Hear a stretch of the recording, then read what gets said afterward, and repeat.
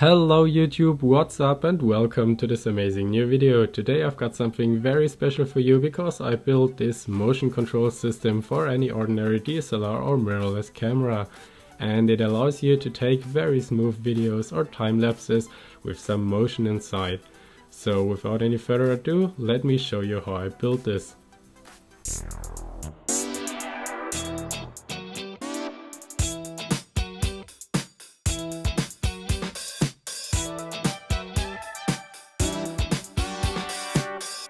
Before we start, I actually want to show you a time lapse I did with this device because I think it's so gorgeous. And here you can see the beautiful city of Stuttgart in a time lapse that has been shot over a period over 30 minutes and with 400 pictures.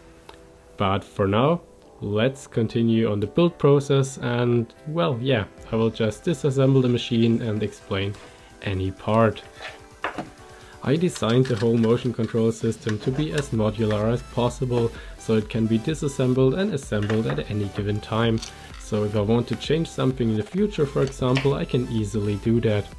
And after unscrewing the base plate, here you can have a clear look at all the electronic components I built into the device and also the stepper motor. On the top we've got a quick release plate and yeah. The base plate has a standard 1/4 inch tripod mount on the bottom, which is made out of metal so that everything stays safe and you can mount this device to any ordinary tripod. Of course, the upper part with the quick release plate can also be unscrewed very easily, and therefore this reveals a closer look onto the infrared LED that's hidden underneath it. This infrared LED is used as a remote to trigger the camera at any given time, for example for time lapses when you want to take a photo. And because infrared light is not visible to the human eye, here you can see it as a camera would see it through its sensor. But for now, let's continue with the interesting part, the electronics. Well, as you may have already noticed, I built an Arduino Nano into this project and as well a stepper motor driver, which is in fact a DRV8825, and of course also a 2.4 GHz wireless transmitter. And this transmitter is used to communicate with any future projects, for example a motorized camera slider that I will do in my next video so that I can control everything from one place. And the stepper motor used in this project is a NEMA 17 that is connected over a belt drive to this upper part that is also turning the camera. And after unscrewing this, you can have a closer look onto this pink gear underneath it. And it sits in this massive ball bearing and is very smooth to turn. But let's take it out because it has a little secret inside, which is in fact this 3.5mm audio jack that I glued into the pink gear. And after connecting and soldering everything together, then it is possible to use a standard headphone jack to connect to this pink gear. And what this does is a very clever idea that bypasses the need of a slip ring, because I got an electrical contact between the stationary part and the rotating part. And this bypasses the need of a wire that goes through everything, because the bad thing with a wire is that, for example, after a few turns this wire is going to break, and with this method you can turn on the device forever and nothing is ever going to break. And an electrical contact is guaranteed at any given time, and that is very cool, I think. And the ball bearing is also absolutely gorgeous, because it is so smooth and so massive, and it also has very little tolerance, and it is held into the 3D printed part only by hammering it in, and yeah, just hold it in by tension. But this works perfectly till today and it runs so smooth. I just cannot stop talking about this. Oh my god, it's so smooth. The NEMA 17 stepper motor I used in this project is held in by 3 screws and drives the pink gear using a GD2 timing belt and as well as a small ball bearing that is tightening the belt a little bit. And here you can see the LCD display that I hot glued in the 3D printed enclosure so that everything stays safe, and it also has an I2C shield on the back to make things easier. and the rotary encoder used in this project can easily be used to determine what program you want to run or what value a variable should have, for example. But now let's have a look at the most interesting part of this project, I think, which is the remote control, because this was a standard wired Wii controller that I got online for very cheap.